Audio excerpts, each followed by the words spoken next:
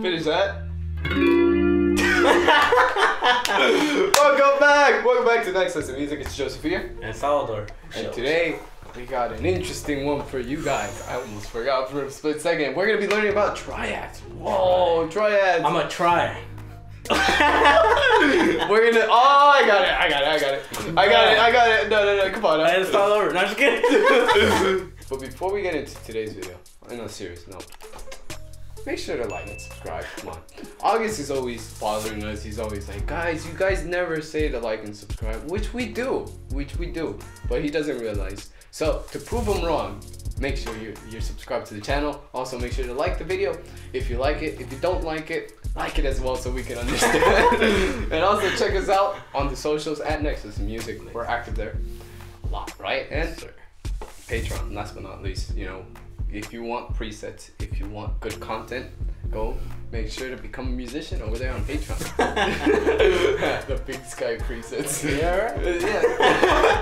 They're coming soon. They're still in the works, you know. We're still coding them. But so let's get into it. Triads. What are triads? Let's start off with that. What is a triad? If you could look at our video right here. Alright, triads are composed of the root, third, and fifth, right? Depending, right? So we're gonna learn about two types of triads, the major and the minor. But we're gonna teach you, like, one of the things is how to use them in your playing. Huh? Yeah. We're gonna. But I don't know if you want to elaborate a little bit more. Yeah, so pretty much a triad is 3 notes. That's why it's tri. Tri means 3. Add means... I can't finish that. But yeah, so pretty much you get the point there. 3 notes, but here's the thing. They can be arranged in different ways, and we'll figure that out pretty soon. On the guitar especially, you can notice how those different arrangements give different sounds, you know? Sometimes they're going to be in order, you know? From the top string to the bottom, it's going to be in 1, 3, 5. On a different one, it might be 5, 3, 1. On a different one, it might be 3, 5, 1. So you can arrange them however you want, but it gives you a different sound for a different scenario. Either you're playing rhythm, which is, you know, very helpful. In the intro you saw, I make use of those triads a lot. You know, sometimes, you know, playing the old chord just doesn't fit it, right? It's just like, you know, I want to play something different. So Triad can help you there. And it's also a good tool, I think, you know, us as lead guitarists, you know, in a band, you tend to play those, you know, in an atmospheric way, you know. You use those triads not to play a chord, right? But to, you know, add little details here, little floaty notes here and there. So it's really nice to play triads. So let's get started with the major triads. Ooh. It's not that difficult. So how do we play those? Show us on the... Of course. So first thing first, I'm gonna put like a little effect, just to give it like a little texture, you know. So, but we're gonna work on the note G, all right? G. So G is composed of, which is G, right? And then B, and then D. All right, we have those, like the basic, which is the root, the third. Why is the third? 1, 2, 3, and then the fifth, right? And then 1, 2, 3, 4, 5, and then. So after that, so within those two things, you could actually play in a different way, in different spot. Ooh, wow, right? Something magical, right? So it sounds lower right here, obviously because of the strings. And then, now there's different ways how you could play those triads. Now they're called inversions, right? You could play in the different. So we have which is a 1, 3, 5, right? We could play in a different way. We have right here, right? Same one, right? The 1, 3, 5. We could do 3, 5, 1. So one more time. So 1, 3, 5, and then 3, 5, 1. Right? So yeah. But those, obviously, you have to know that within the guitar, there's certain positions. It's not piano. Piano, you could just go like forward, right? Either to the right or to the left, you know? But in the guitar, like, it's kind of like weird. No, not weird, but just, you have to find a certain position. Different. So, for example, if we're on G, right? So, this is the same thing that we did here. Right? Then we got 1, 3, 5, Well, and then 3, 5, 1, right? 3, 5, 1, and then 5, 1, 3.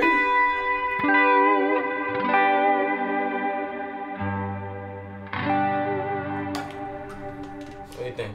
Yeah, it's interesting. You know, when we're talking about triads, you know, we might not get into great detail. Oh, this song. We might not get into great detail in triads. You know, I'm pretty sure there's you know, worksheets where you can see all the triad stuff like that. Maybe we'll come up with one, you know, down the line, right?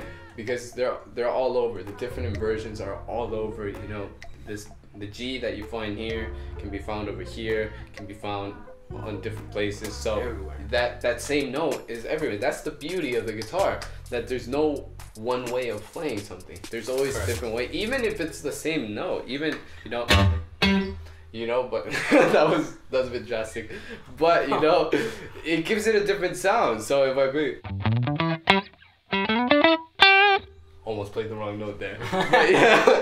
But yeah, you see, there's a different tone to it. Like if I'm playing, you know, a bassy sound, I'm gonna go for that beefy sound and tone. But yeah. But if I'm playing lead, if I want to cut through a mix, you know, I'm gonna play that higher note. And the same thing with triads, depending on what you want. If you're doing atmosphere, you know.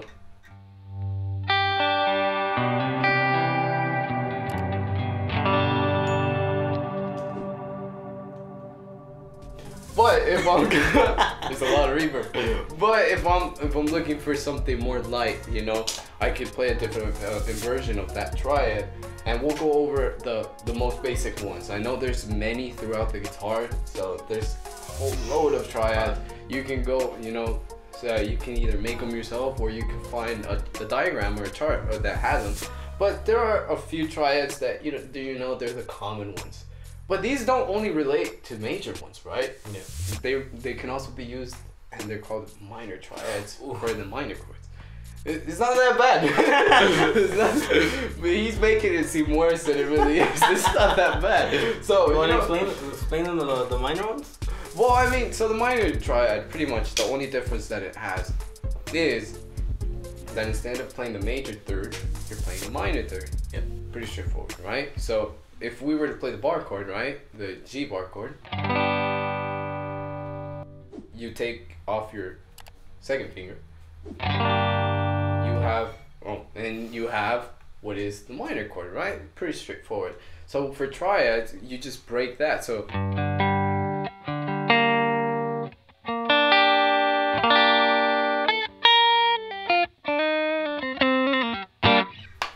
so you can break up, you know, that chord, so you're not playing the same chord, and you can break it. So one of the techniques and the reason why these triads are important, especially for a lead guitarist or for a guitarist who's aspiring to do different, is because it frees up your fingers. As you can see, when I play the full minor chord in this case, right?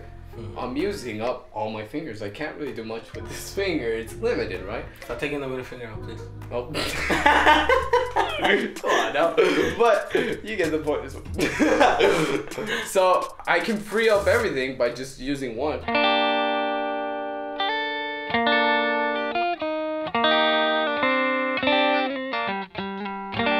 So what you're doing there is adding combinations, correct? Yeah, I'm adding notes on top of that. So it's the minor, right? Correct. But I can add, so add this. That would be 7th if I'm not wrong. Correct. 9th. 7th. Anything you want. No, but you get the point. You can add different notes there depending on the scale, right? Or correct. If you want to be different. So one of the things that I'm seeing too, as when it comes to triads, obviously you could combine different notes, not different degrees, degrees in the sense of you got the 5, 6, the flat, whatever, right? So so let's go back to the major, right? So I want to show you a little. I do this a lot, right? When it comes to improvisation. So just do me a favor, just stay on G. So he's gonna stay on G at that little reverb effect, no? All right. So what I'm gonna do is add all the triads that, well, obviously I'm gonna try to play, and what I'm gonna do is add a little bit of like I'm gonna do add-ons, no, right? So this is a G triad, G, and then I'm gonna add like a 9th, right? And then I'm gonna be playing around, and then yeah, hold on, let me just get a second. All right, got it. Ready? So check this out. Ready? 1, just stay on G, right? Yeah. Or what you could do, just play a little bit like that. Play something, right? Ready? 1, 2, ready, go.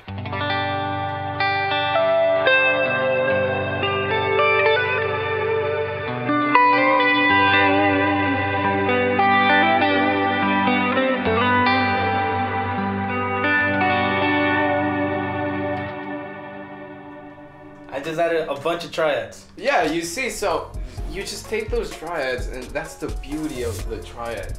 That since it's just a simple shape, you know, and we're gonna go over a few common ones. We can't go over all of them, because otherwise you'd be sitting here for an hour. But we're gonna make it short. We're gonna give you the most common ones, the ones that, well, I personally use the most, and he's a bit more advanced. He has his first finger here and his pinky all the way over here, so he's different. He's built different, right? But we'll go over those. But a pattern that you're gonna see is that usually the guitarist is not gonna leave the triad by itself. You're gonna add something, you know, because you have a free finger. The pinky is free here. I have all this real estate over here, all this real estate over here. I can do much more than when I had this bar chord. Don't get me wrong, it's a beautiful chord, right? But there's nothing I can do, right? I'm limited to the stuff I can do. Maybe, you know, slide a finger. I don't know. It's just too limiting. But a triad is different like that. So as we saw, you know, John just played, or Salvador, he played, aka John too. He played a ton of triads. You know, triads over here, triads down here. They're everywhere. So I think let's go over the major ones, and then we'll go over the minor ones. I love the minor. So let's go over the major ones, the major triads. You going, me? Rock, paper, scissors. I'll go. So one of the things, I'm more, when it comes to triads, I like to use like higher triads. And when it comes to like, you know, for example, when it comes to when it's two guitarists, like what Joseph did, no? Well, he was just playing like basic stuff, and I would just do the add-ons, right? Right. So one of the things first, obviously the first one is like, it all depends on what note you're gonna play. So in this instance, we're gonna play on G, right? We're gonna stay on G for this riff. Right now, right? So G, right? So instance, so because we're doing with G, B, D, right? So the low triad will be this, right? And then the higher. But remember, you could change and do those inversions, right? So and then, but because I'm like kind of like done right here. It's like a piano, right? But there's no more guitar strings, right? So one of the things is do the octave, right? So for example, for right now I'm gonna just go all over here, right? So this is G, right? So this is G, right? If the cameraman can see this, right? So one of the things that I like to do when I practice triads, so I like to do like little practice notes, right? Right, which is this. So we got G, B, D, and then B.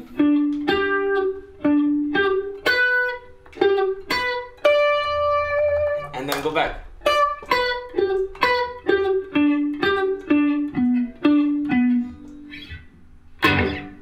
Alright? So within that, so I if you notice, there's a line, like a little like a trot track, right? I want to say. So we got this.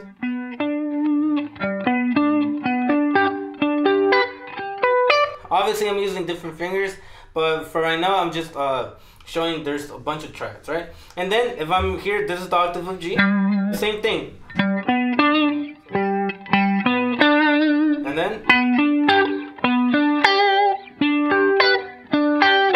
Right? So obviously, because I could still go further right here, but just remember you can use the octaves, the power of octaves. if you know, I'm looking here. Sorry. So the power of octaves. You learn how to use learn your notes in the way of octaves, right? So if you know your notes octave wise, you know you have the power to go anywhere. So for example, to do that again, like add that little reverb. 1, 2, ready, go.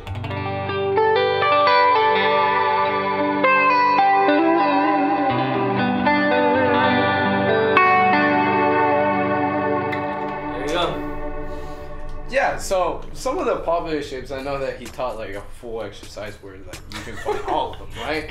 But you know, I think some of us, we're true Americans. We want things quick, right? Maruchan style. No. Yeah, Maruchan. Oh, yeah. I'm sorry. I won't say it. Okay, so one of the popular ones is the basic one. It's just like the staircase. Yeah. I don't know what names to give these, right? Staircase. So 1 through 5, the staircase. If you see it, watch. Go. Staircase. 1, 2. This video's gone downhill. And then we have, oh, I forgot about this triad as well, the power chord triad. Yeah. 2 octaves and 1 fifth. That one's a bit different. There's no third unless you add it right here. Right there. But okay, so that's a power chord triad, right? Just throw it in, right? We have this one as well, the D chord triad, right? Because you guys remember this from the beginner video, right there. You just.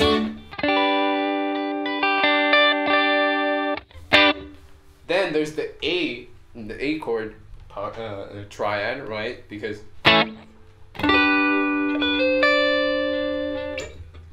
So it's just these 3 notes. Don't bar this one, because otherwise it's not gonna sound right. So there's that one, right? So those are a few triads right there. Those are very helpful when you're doing something that I like doing is adding that sus4 chord suspended. Suspicious.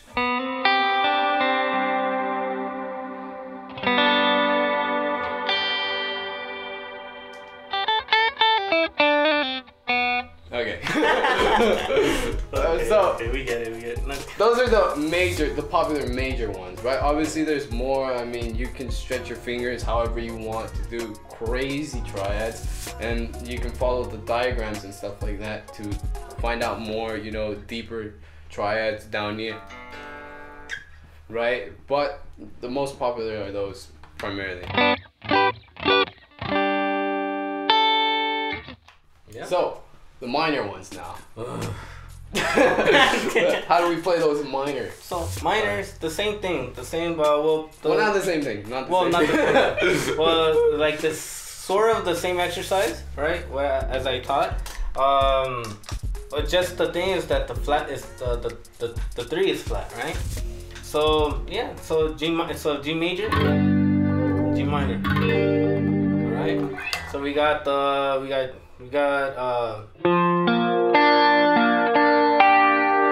and then the same thing as I mentioned, right? So let's go to minor, right?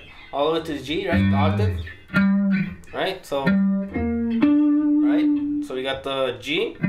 Flat, the 3rd, which is B flat, and then D, right? And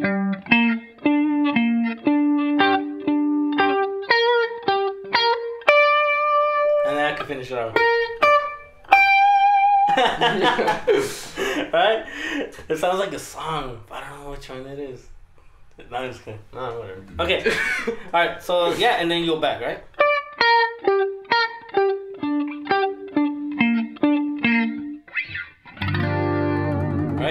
So the same thing with the octave, triads. Yeah. So in this sense is the root, flat 3rd, and 5th, right? But at the same time, as we mentioned, you could add different notes as well, right? You could play around with those triads, right?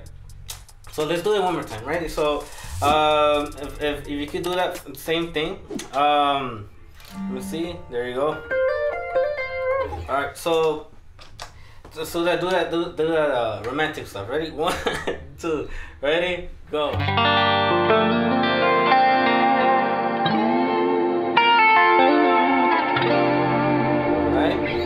And then.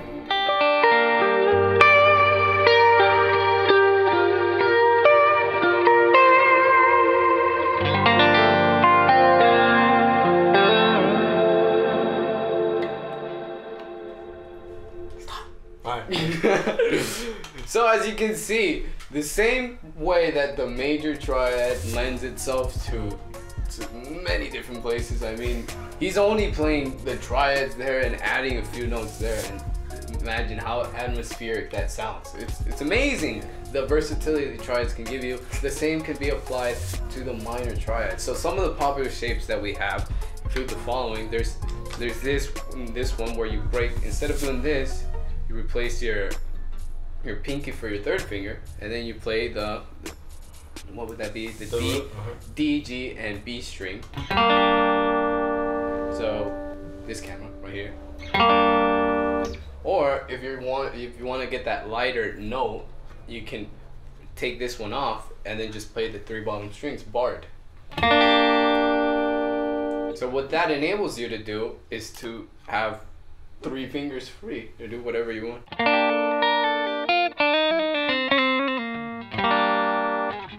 So you can see that's one shape right there. We also have the one right here, which is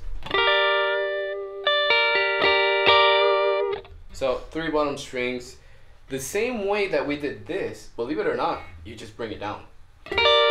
So the minor staircase. You know what? We also have this one, the power chord. Since it's a power chord, it applies. So since there's no 3, the 3 is the one that usually collides. But since the 3 is not there, you can play that one. It works. It should work. And we have the D minor shape. The last but not least, yes, we can reuse that D minor that we play here, down below.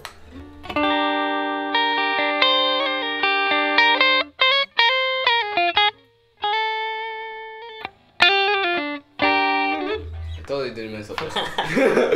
But you can see, so those shapes are really helpful. So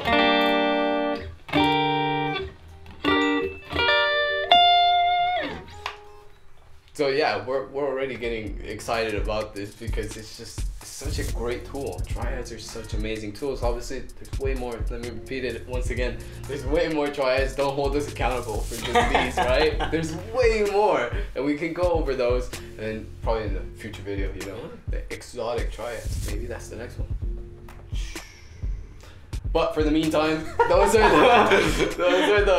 the ones, the common ones that we use. Obviously, you can put Salvador's exercise to great use to find the rest of the ones. They're all connected, really. They're all connected throughout the whole fretboard. You'll find them everywhere for every chord. It's not limited to G and G minor. Yeah. It can be any. It can be any. If you go one step up, you know, you just move everything one step up, right?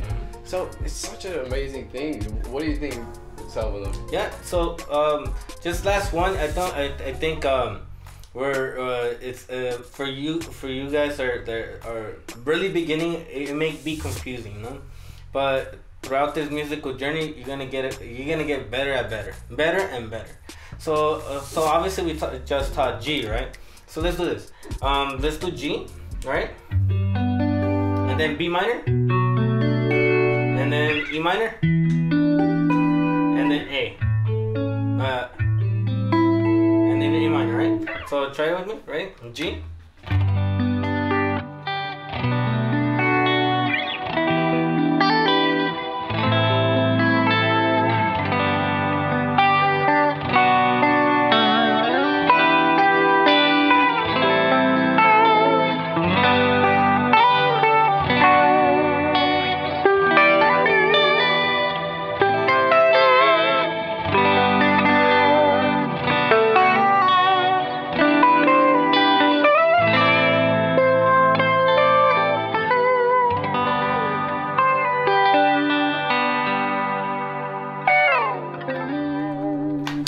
The second intro. The second intro. But yeah, you can see there how useful triads are. Obviously, I'm playing the chords, right? Oh, pretty lame, right? But you can see throughout his playing, you know, triads here, triads there, triads everywhere. They're all over the place. Make great use of them.